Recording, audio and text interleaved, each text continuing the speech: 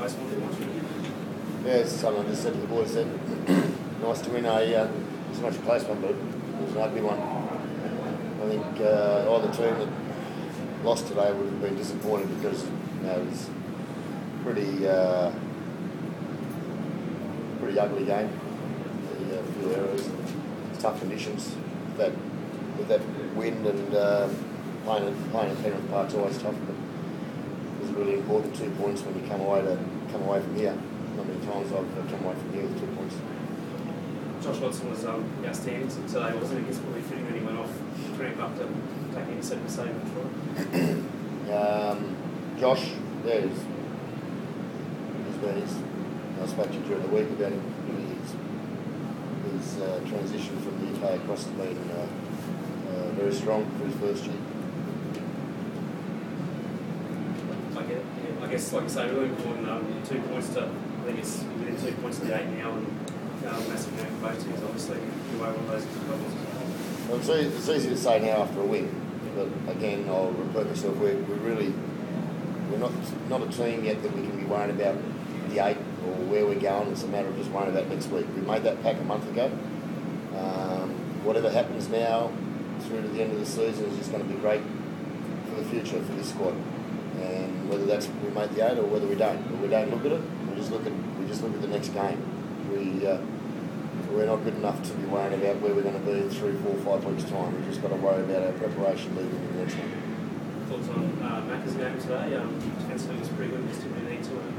Yeah, we'll go back and review it all and have a look. But he made some, as a lot of the boys did, some desperation in defence, which was needed. Do you think the potential's there, Ricky? Like you still, do you think the potential's there, mate? You sort of mentioned you're not looking at the top 8 or not a top 8 team, but there's still a few rounds to go before you get there.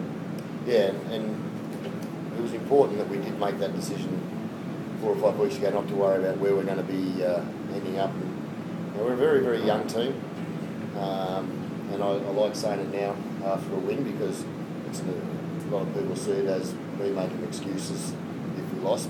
We're a very young team, and whatever happens for the back end of this season for us is just great for the future. It's all experience and it's education. I keep using the word education because we've got a very young squad.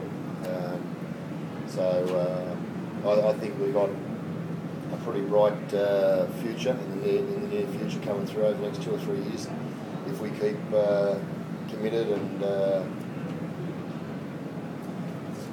probably keeping the attitude they have towards their work outside the game.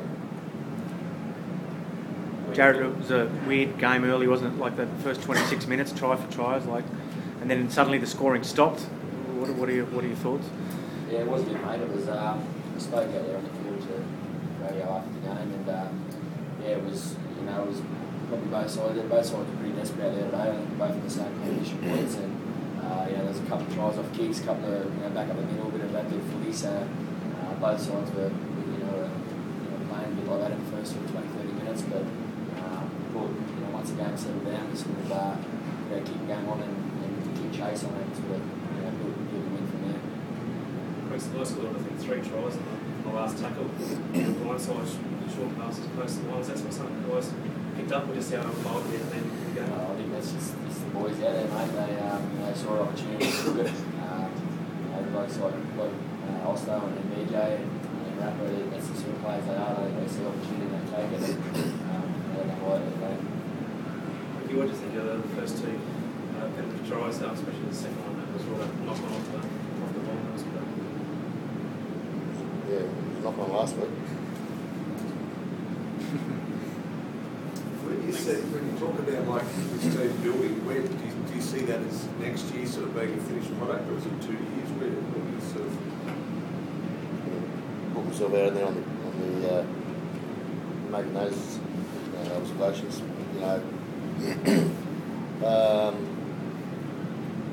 When you look at a group, the core of our group is probably around 22, 23-year-old, and if I say it's 3 or 4 years, I'm just trying to buy myself time, which I'm not doing, so I don't make those statements for that. But when you look at teams that have been successful over the years, they have a good group of representative players. They have main core of their groups around 20, 25, 26-year-old, main core of their group's around 70 to 100 games experience. That's why I can genuinely say with quite strongly that I think if we can keep together over the next 2 to 3 years, we'll have a very competitive footy team.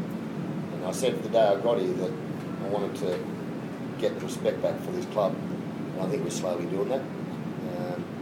You're not going to come out and say what you're going to win or how you're going to do things, but I know we're going to be, with the way they train and prepare, I think we'll be a competitive team for the near future for a while. Correct. So I guess one of the toughest challenges of the game, in speaking, was in Townsville, just what the confidence these guys needed before that. Yeah, look, we'll take the 2 points from here. As Stick said, it's a tough place to play any time of the year.